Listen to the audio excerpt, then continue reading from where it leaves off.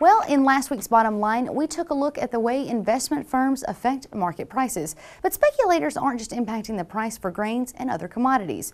Joining us now is Neil Melancon. And Neil, these investment firms have affected agriculture in a really big way. They have, and in the same way that we saw that in the investment firms affecting grain prices, they're affecting land prices as well. The two are related, and there's been some recent stories about how investment groups are either buying land directly or investing money in farms, including a story in the Baton Rouge Advocate here last week. Really, there was a frenzy of buying 2 years ago when commodity prices were soaring. Then, as now, investment speculators were buying up grains as a way to grow their money. It's worked for them in the past, but last year, when the fundamentals of supply and demand caught up to the grains, we saw a steep drop-off both in prices and in outside investment. For long-term investment, ag land is where investors have increasingly turned to. In the last year, land prices have stabilized as commodity values plummeted. However, other commodities have sunk as well, like oil and gas, and even though the stock market has increased in value, it remains risky, whereas today, tomorrow, and forever, people will have to eat. Now, according to Kyle McCann, that's what makes ag land a magnet for long-term investors right now.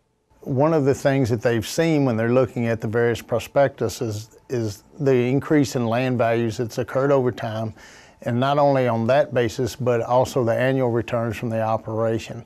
So both of those are attractive to them, particularly considering the other options they have in a very unstable world, where here is an asset that stays here, it's safe, and has been noted to have very steady returns over a long period of time. The bottom line is it's good news and bad news for farmers and consumers. The bad news is that investments mean it's expensive for farmers looking into buying land, and it costs even more to rent it. And that's not good when it comes to commodity values and they sink lower. This can add cost for what you pay at the grocery store as well. And Kristen, the good news is that a lot of these investment firms are buying land to keep them in agriculture at a time when urban sprawl is buying up land to sink it into shopping centers and real estate development, that includes houses.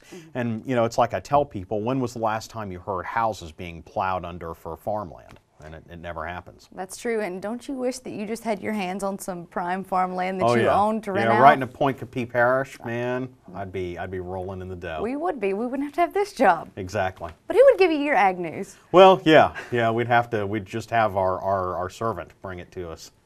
Neil Melancon, thanks.